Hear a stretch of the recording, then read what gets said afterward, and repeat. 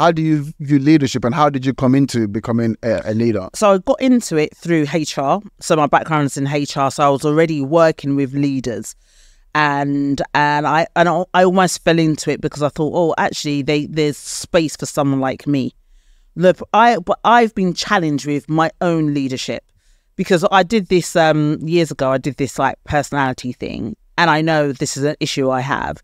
Is I want to be liked. So let's just keep it very real. I have this problem, right? Look at me exposing myself.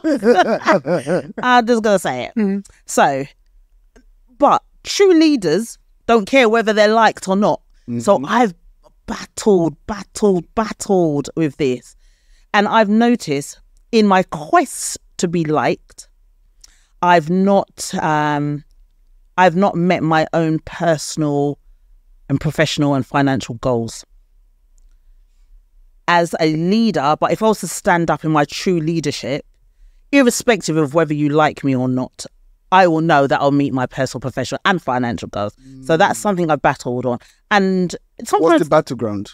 The battleground is like, how can I be liked and be a true leader, where that means sometimes you've got to stand up and say things that people don't like. Mm-hmm. And that means you'll lose friends, you could lose followers, you could lose people that thought you were one thing.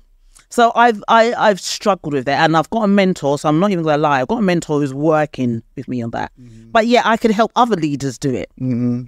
So,